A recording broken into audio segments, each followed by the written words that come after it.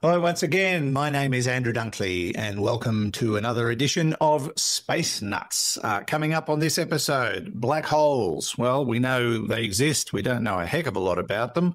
We've only imaged two of them, in fact, but they have found a new one. It's actually a new class of black hole and it's enormous and it's just over there.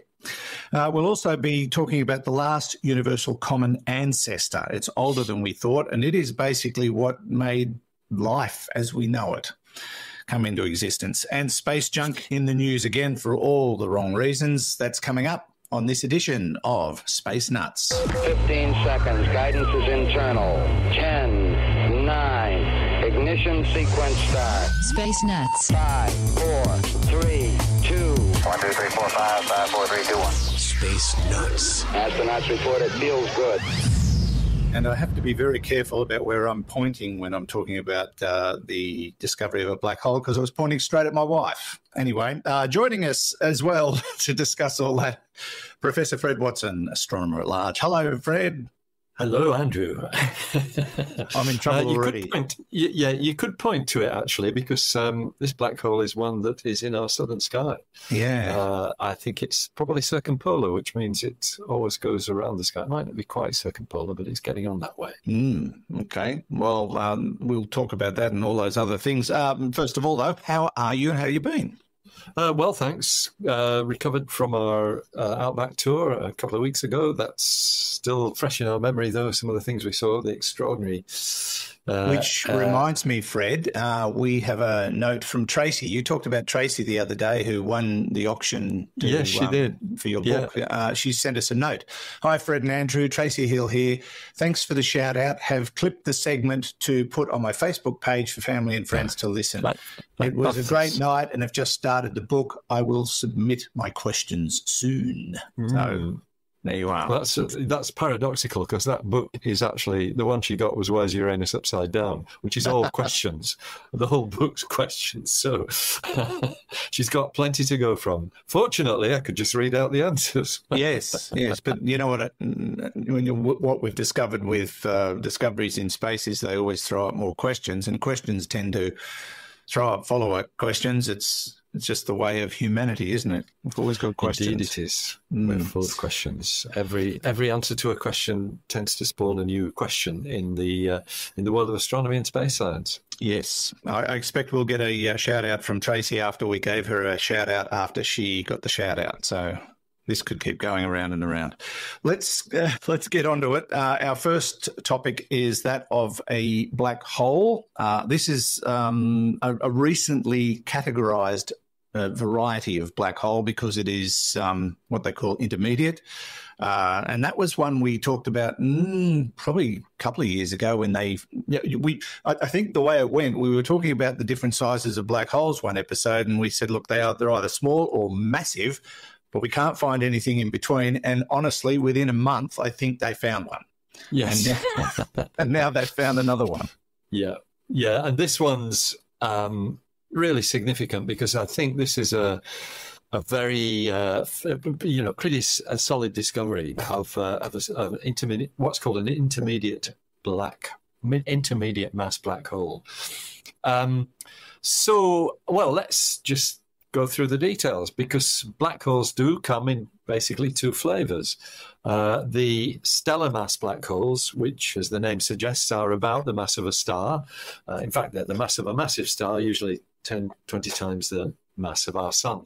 So our sun won't turn into a black hole. But when one of these massive stars ends its life, runs out of fuel, the core collapses, and nothing will stop the collapse, and you get a black hole at the end of it. And we recognize those. There are several in our galaxy. We recognize them by the effect on their surroundings. They're usually swallowing up stuff and emitting X-rays. The other end of the scale is the supermassive black holes, which are millions or billions of times the mass of the sun. And we think there's one of these at the middle of every galaxy. We've talked about them a lot. There is certainly one at the middle of our galaxy. It's about 4 million times the mass of the sun in the constellation of Sagittarius at a distance of about 25,000 light years. So quite a long way off. Not doing much at the moment, although it does occasionally swallow a gas cloud and get bright in the infrared and radio spectra, but is visible at optical wavelengths. That's to say, the wavelength of visible light.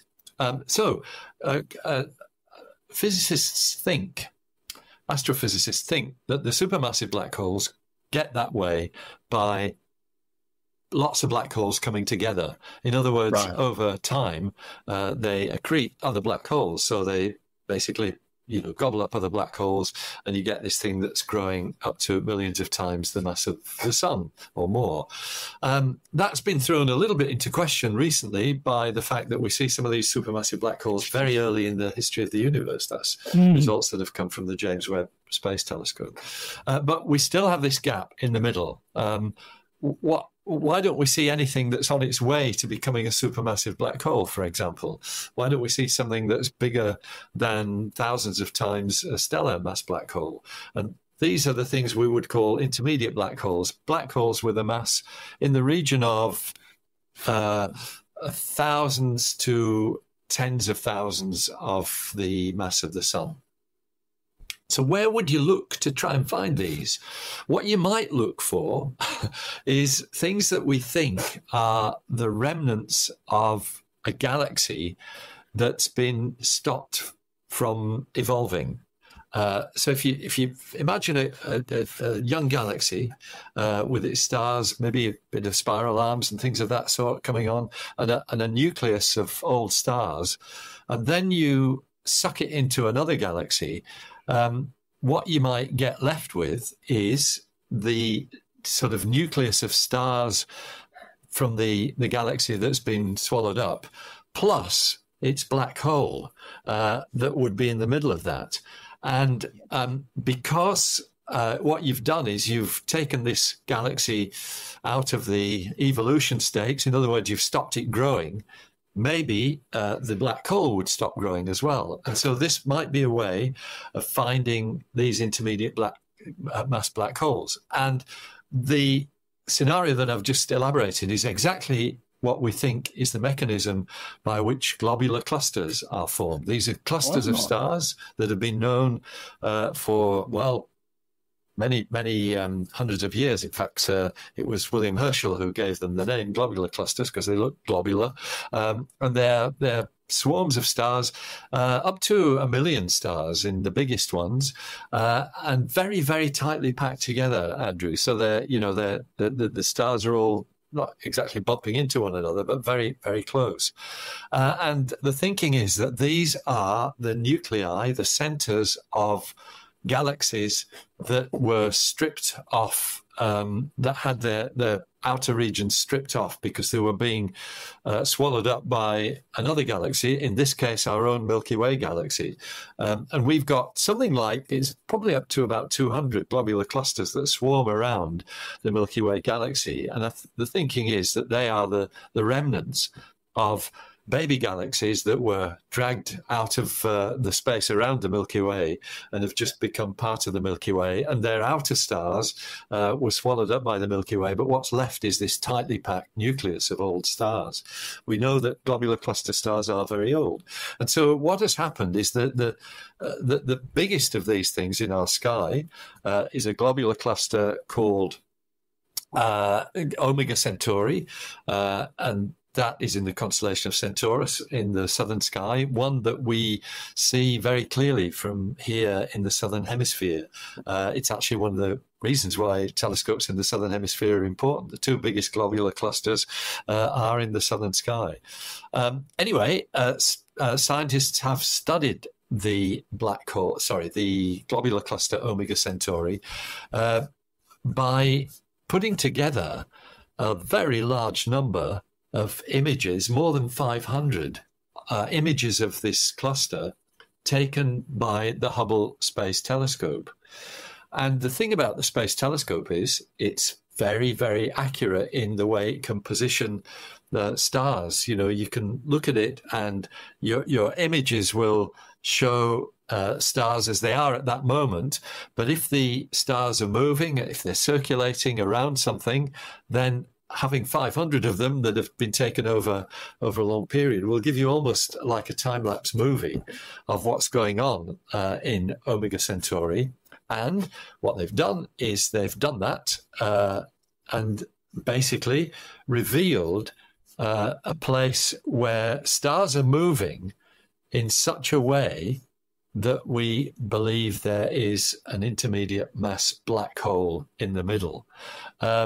So it's, it's one of these things where you're actually searching for something and you're using the right tools and basically they have found it. That's the current outcome of this research. There's some nice pictures of the center of the globular cluster Omega Centauri taken with the Hubble Space Telescope on the web. They're easy to find. And the nice thing about the story is that whilst the science team were led by scientists from the Max Planck Institute for Astronomy in Germany, there are University of Queensland researchers as well involved with the team. So Australian astronomers are mixed up with this, which is brilliant. And it looks as though this is the first really definitive evidence of an intermediate mass black hole. Now, I hope the next question you're going to ask me, Andrew, is how do they know that it's 20,000 times the mass of the sun? That was going to be my second question, but yeah, let's go with that. What was your first one going to be? I forget. No, it was. No, I'll get to it because what you've brought up is probably a more important aspect of it at the moment. But I'll get to the question I had in mind in a tick. So how do they know it's 20,000 times the mass of our sun? I thought you'd never ask me that, Andrew. Thank you very much. So if you can detect stars moving around, which is what's happened here, and what you can do is you can say, well, these stars are moving in a gravitational field, and you need several stars to do this. One's not really enough, but if you've got several stars, you can basically track the way they're moving, and from that you can deduce what the sort of center of attraction is. What is the thing that they're moving around? Because they'll be in orbit around something. Everything's in orbit around something, and so that's how you can measure the mass, because once you model their movement, you basically it's very simple mathematics. Actually, it's Kepler's laws, go back to the early 17th century. When Kepler formulated these laws that tell you how things move in a gravitational field. He didn't know it was moving in a gravitational field, but that's what's happening. And so from that, you can deduce how massive the object is at the center. And the answer in this case is 20,000 solar masses. It's exactly how we've measured the mass of Sagittarius A star, the black hole at the center of our own galaxy, because there are stars that you can see actually orbiting that, which have been measured by two different telescopes. Some of the other very large telescope, others by the Gemini telescopes in Hawaii. So we've got two independent research groups that have done that work, and we've got this is the work on the center of our own galaxy, and the mass has been measured by this motion of the stars. So it's a really nice piece of research and very exciting for the world of astronomy. So what was your second question, Andrew? Well, you mentioned Sagittarius A star, which we've managed to image, and we know that one's at the center of our galaxy. This one they've found is probably the nearest of its kind to Earth, which is a sobering thought. It's not really that far away. What, about 1,000 light years or something? No, it's 18,000. That was 18. something I feel better. Yeah, you feel happy, do you? Yeah, good. But it's a recent discovery. It's also a rare black hole in terms of size. How many more are floating around in our galaxy? Because we assume most galaxies have a black hole at the center, but you probably answered the question partially in terms of the reference to globular clusters. But if we know how many globular clusters there are, we have a better idea of how many potential black holes there might be. Is that a fair point, or is that just to do with the intermediate size? Yes, that's the intermediate size. That's right. But you're absolutely right. If a globular cluster is the smoking gun to have a intermediate mass black hole at the centre. They may all have one of these black holes at the centre. We haven't made that discovery yet. I can't remember the number of globular clusters at the last count. I think it's between 160 and 200, if I remember rightly, associated with our own galaxy. When you look at the Andromeda galaxy, there are many, many more. They've got many more globulars up there. But no, you're right. What that does is it points to the fact that we might have in terms of intermediate mass black holes, we might have a lot of them in our galaxy. We've got a lot of stellar mass black holes as well, and I think the nearest of those is about 1,000 light years away, but that's only 20 times the mass of the sun or something like that. So the question I thought you were going to ask, which is Fred's way of saying, I'd like to mention this next. Well, you mentioned that we've imaged the black hole at the centre of our galaxy, the Sagittarius A star black hole. I thought you might ask, can we image the intermediate mass black hole at the centre now that they've found a potential location, can they? Probably not. And the reason, even though it's nearer, so 18,000 light years away compared with 25,000 light years, even though it's nearer, it's much, much smaller. Remember, the Sagittarius A star black hole is 4 million times the mass of the sun. This is 20,000 times the mass of the sun. So its event horizon will be a much smaller diameter. That means it's going to be much, much harder to image. And I suspect with the present level of equipment, certainly we'll never see an image of it. Okay, so what you're saying is, in universal terms, size matters. Yeah, that's right. And it may even be, just to take a step further, the reason why this black hole is intermediate mass is because it hasn't grown. And it hasn't grown because there's no hydrogen around it to suck in and turn into energy and basically build the size of the black hole.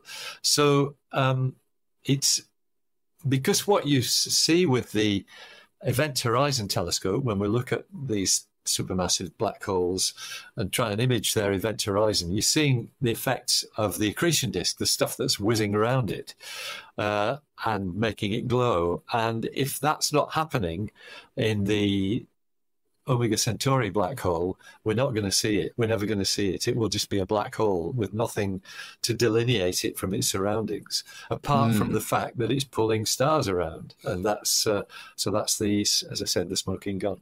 Yes, it's a fabulous discovery, though, because as we've mentioned a few times over the years, we didn't know if these existed, and when we did, well, there aren't that many of them. So finding one in our vicinity is pretty impressive work. Indeed. This is Space Nuts. Andrew Dunkley here with Professor Fred Watson. Let's take a little break from the show to tell you about our sponsor, Incogni. And if you've ever had your information harvested from the World Wide Web, this is the tool for you. Of course, your information is easily available online. We're talking personal information. We're talking addresses, phone numbers, email addresses, even bank details if your protection isn't good enough. This stuff gets harvested and it is sold by data brokers. They sell it to other people who then scam you or other people in your name, which is happening a lot. I've found my information on the dark web on several occasions in recent years and managed to clean it up. But the more I clean it up, the more I have to clean it up because it just keeps going around and around and around. Chances are you regularly get those shonky emails and texts about winning something. That's a common one. Or your mail being lost, the package couldn't be delivered. Could be anything. And of course, there's a link on these very handy emails and texts to help you out. But it's actually the opposite. They are basically hoping you'll fall for it and give them information that will then enable them to scam you to the tune of hundreds or even thousands or, worst case scenario, tens of thousands of dollars. And there's been a lot of cases of that in recent times. In fact, in 2022 alone, the number of scams rose by 41.5% globally. So what is the solution? Well, the solution is you can go online and clear out your personal data by yourself if you've got a couple of years up your sleeve, because that's how long it will take you. And that's not a joke. It will take a couple of years. And when you've done it, of course, other information of yours is already back online. They just keep collecting it regardless. Or you can use a ready-made solution, and that is Incogni.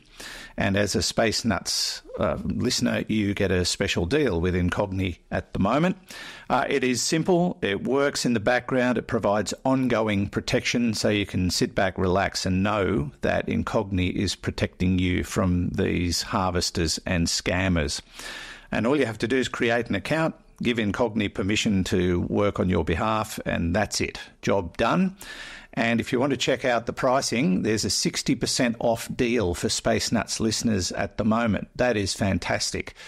Just go to incogni.com/spacenuts for more information. That's incogni.com/spacenuts. And look at the pricing for individual plans, or you can get a family and friends plan. Just depends on the circumstances. But at the moment, 60% off the annual individual plan and 60% off the family and friends plan.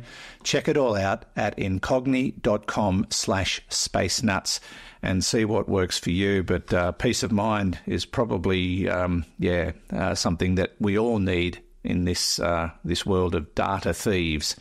So check it out today, incogni.com/spacenuts. Now back to the show. Roger, you're loud and clear here also. Space Nuts. Now, Fred, we are going to talk about what spawned life as we know it on Earth, and that was the last universal common ancestor. And the reason this story's come up is because we appear to have started to develop life as we know it much sooner than they thought. I suppose we should start by explaining what Luca is all about. Yes, so Luca is an acronym for the Last Universal Common Ancestor. I don't know whether you notice a bit of background noise there, Andrew, and that I've gone dark. There is a delightful lady who is pulling the paint off the paint, not the paint, but the paint limitations off our screen. I'm going to show you what she looks like. She throws a wave. Hello. Oh, there we go. Yes. Yeah. Will she ever know that she just went around the world? I don't think so. I don't think she will. She's pulling the tape off that keeps the thing. It keeps the paint from spreading where it shouldn't be. I hope she didn't mind that. She's a delightful young woman, so that's fine. What were we talking about? The Last Universal Common Ancestor. Okay, so it's an idea. I mean, and it's well established, and of course, this is of great interest to astrobiologists because the origin of life on Earth is the only model we've got for the origin of life anywhere. And so, if life is going to form on other worlds, we want to understand how that process might happen. And our evolutionary biologists who look at this kind of thing, they are basically putting the steps together to try and understand what is at the root of life. So Luca is, as I said, it is Last Universal Common Ancestor. It's kind of hypothetical in a way, Andrew, because it may not be, it's probably not just one single microbe, but it is probably a lot of them, which are all the same. And they may even have formed those microbial mats that Marnie and I and our tour group were looking at in the Ediacara fossil beds a week or so, not much more than a week ago. Yeah. Microbes are the basic the basic fundamental entities of life, single-celled organisms. So we have really good reason to believe that if you look back far enough, you will come to this Luca, this single-celled organism. It's a category of organisms, if I can put it that way. Now, that then evolved into what we call the tree of life. I looked into this a while ago because I've given talks about it. And I have to say, and I'll preface this with the disclaimer to the people who I know listen to this podcast, who know a lot more about life processes and medicine than I do. I'll preface it by the disclaimer that I know nothing about biology or living organisms, but what I read is of great interest. As I said, I did a talk about Luca and the origins of life, and I don't know whether the audience realised I had no idea what I was talking about, but they clapped at the end and seemed to be fine, I did that for 40 years on radio. So. Yeah, you did, yeah. We're still doing it, Andrew. We're still doing it. They haven't found out yet. Okay, so the tree of life, 3 main branches, bacteria, archaea, and eukarya. And the eukarya basically are the eukaryotic, I think, life forms. I think that's the adjective, eukaryotic. And that includes us, and pretty well everything that we know. It's plants, animals, and fungi. So all of these are descendants from Luca. Bacteria, the archaea, that's 2 different classes of sort of fairly rudimentary life forms, and the eukarya, which are us and everything around us. I'm looking out at a lawn and trees, going up the rock face behind our house. That's all part of the eukaryotic life.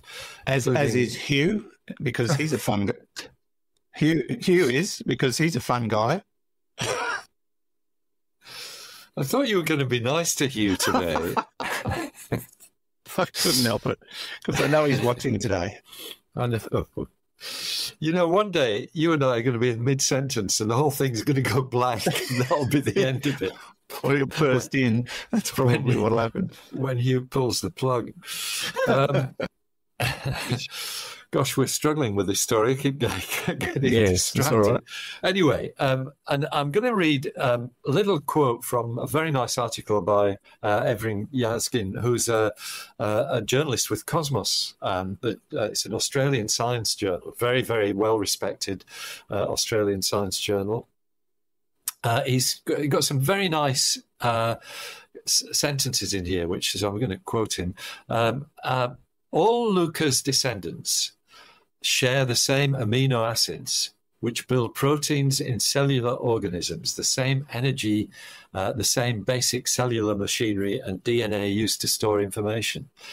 So understanding Earth's earliest ecosystem and what the environment was like when Luca lived has been a major plank of scientific endeavour. But first, and this is cutting to the chase, and I hope everyone won't mind me quoting this, but it's great. He's written it very well. But first, researchers had to determine how long ago Luca lived. And just an aside from me, you need to know that because you want to know what the geology is telling you that the Earth was like then. You can think about Luca, but you need to know what sort of environment was there. So we did not, let me see. Yeah, so first researchers had to determine how long ago Luca lived.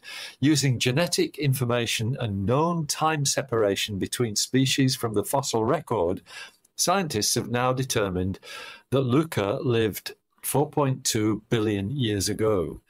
And this is the crux of the matter. This is what the surprise is. And I'm quoting again from Evrim's article. We did not expect Luca to be so old within just hundreds of millions of years of the Earth's formation, which, by the way, was 4.57 billion years ago.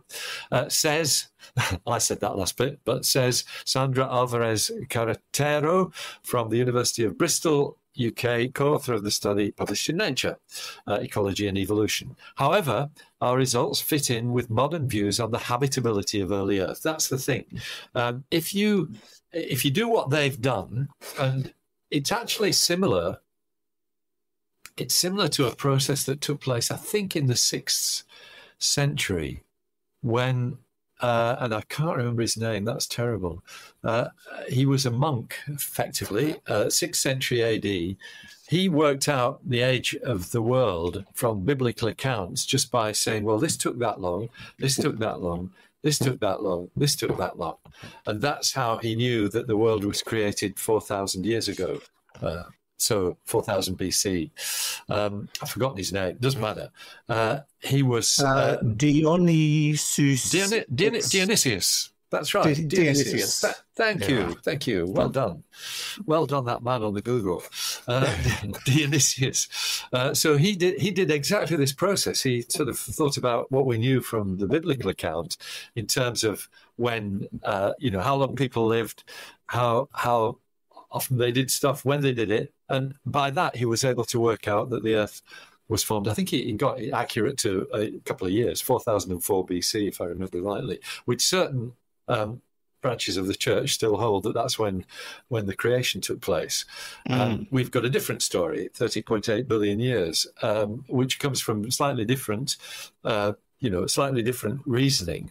But just going back to the Luca story, that's what they've done. And they've looked at the genetic information that tells you the time separation between the way species have evolved from the fossil record. And so now you get this origin of Luca 4.2 billion years ago. And that's really quite remarkable. It is. But there's more, which I haven't read about yet. Hang on a minute. Let me see if I can get to it. No, I can't. Oh, wait a minute. Yes, that's right. Here we go. Okay. So this, again, is a quote actually from University of Bristol professor of phylogenomics, whose name is David Pisanti. David says, our study shows that Luca was a complex organism, not too different from modern prokaryotes, which are part of the modern, bacterial species. But what is really interesting is that it's clear it possessed an early immune system, showing that even by 4.2 billion years ago, our ancestor was engaging in an arms race with viruses. What about that? Yeah. That's amazing. So, it throws a whole new light on the origin of life as we know it. And speaking of which, and yes. it takes it right. Okay. Sorry. Yeah, that's okay. But it takes it back further, and it looks like this started very early in the life of the planet, which is even more staggering. And I suppose that adds a little bit more confidence to the argument that there could have been life on Mars. And I wonder if that's the sort of thing they're looking for with their investigations at the moment, these Luca type of events.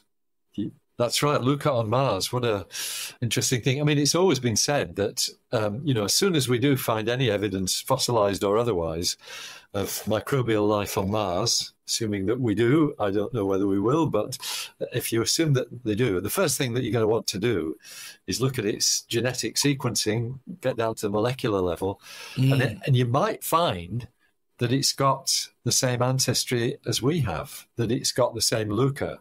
And that would be remarkable because that means that life on the two planets would have had the same origin. And it flourished on Earth because we had the right kind of climate, whereas Mars, being smaller, just went cold and dry, and life probably didn't survive. Yeah, we had a better bowl of soup. We did, basically. Primordial soup. We had a better and of course, just to sort of wind this story up, and you did refer to it early on, this also creates the potential for Luca style of life being created in other worlds if the recipe is right. So it opens that door, particularly when you consider how long ago it happened, much sooner than we thought, and that kind of paves the way for the potential for life to get a little bit of a foothold in other worlds if the conditions are perfectly right, or even not perfectly right. They could start to flourish, and then the atmosphere changes and everything goes bets are off. Yeah. Fascinating stuff. Yes, and you can read all about it on the cosmosmagazine.com website. Space Nuts. Now, Fred, to a story that is a little bit concerning, probably a lot concerning, and one that we only spoke about very recently with a piece of space junk from the International Space Station going through a house in Florida in March. Now we've got reports of space junk coming down all over the planet, not in quick succession, but this is starting to become very common, and they're worried that the time will come where somebody becomes a fatality. This is very concerning. That's correct, yeah. And the principal, the sort of common theme of the particular bits of space junk that we've spoken about is not so much the Starlink spacecraft, of which there are now, 7,000 or something in orbit, being launched almost at 20 every 2 or 3 days. The main culprit seems to be the trunking of the Crew Dragon space capsule. So Crew Dragon is something that looks a lot like, it's conical. It looks a lot like the old Apollo spacecraft, but Crew Dragon has what's called a cargo trunk that is the cylindrical part that connects the conical capsule to the launch vehicle, because the bits of debris that have been found, and we found them here in Australia, exactly as you mentioned, that stuff that came through the roof in Florida. There's something been found in North Carolina, some stuff that's been found in Canada.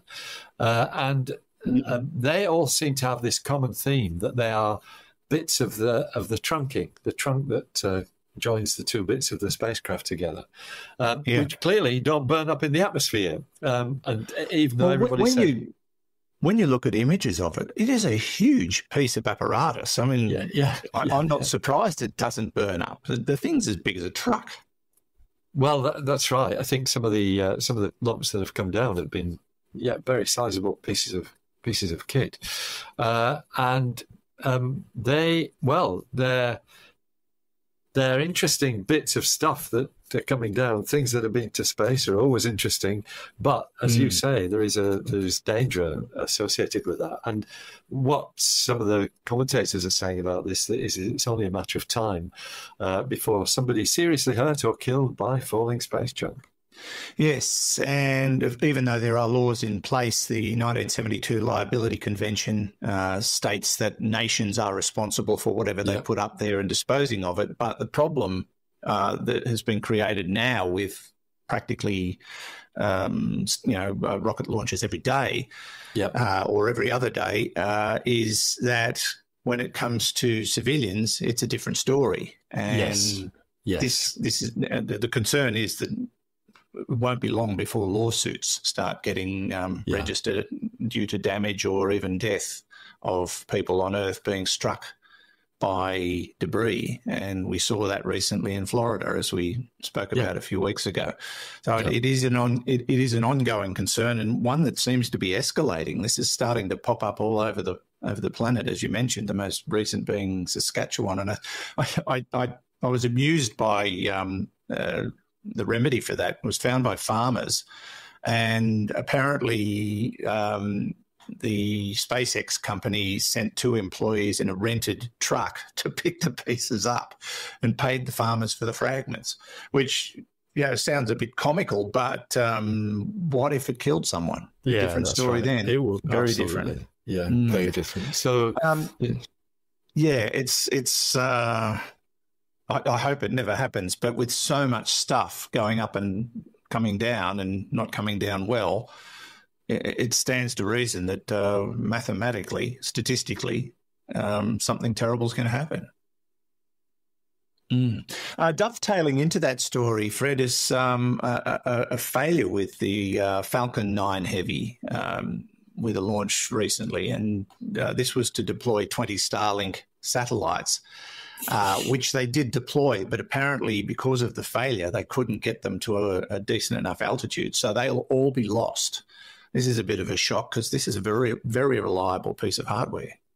Yeah, it's just a standard Falcon 9 rather than the Falcon 9 Heavy. The Falcon 9, okay. They've had, it's slightly different.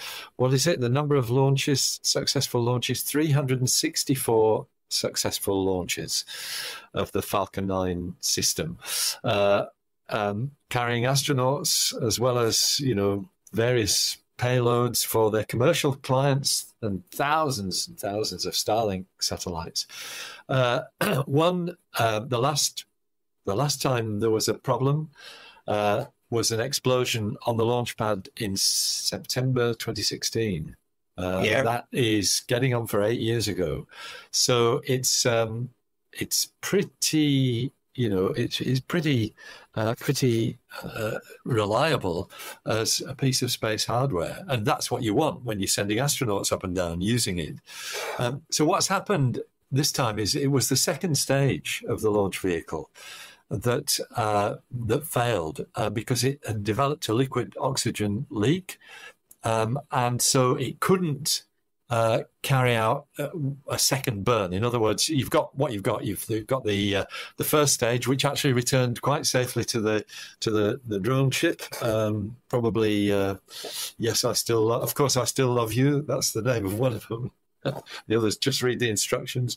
That it returned. I don't know which one it went to. There's another one too, but it landed safely on the drone ship. Second stage had a burn to separate it from the first stage, but then there was another one to inject the 20 Starlink satellites that it was carrying into their proper orbits, and that failed because of this oxygen leak. And so what happened was the Starlink satellites. Basically, I think 15 of them just came back to Earth. They just burned up. They thought they could save 5 of them by using their own thrusters to increase their orbit, because the orbit that the second stage put these satellites in was unsustainable. Its low point was only 135 kilometers, which is well in the atmosphere, and would cause it to burn up very quickly. They were trying to use the thrusters on 5 of them to lift their orbits and save them, but I don't think that happened. No, now, the story I hear is they just couldn't do it, and they've all been lost. And that's because of that oxygen leak and therefore the booster failure. But I think they only got to an altitude that was half that required to be a success. So they were on a hiding to nothing by the sound of it. That's correct. Sorry, I'm just answering a phone call on my watch. Talk about the future. Sorry, Andrew, to be distracted there, but the main issue is that there are 2 forthcoming launches as we speak today. We're recording this on the 16th of July. 2 launches. One is a cargo launch, July 19th, but the other is a crewed launch on the 31st of July for a project called Polaris Dawn, which is a private mission.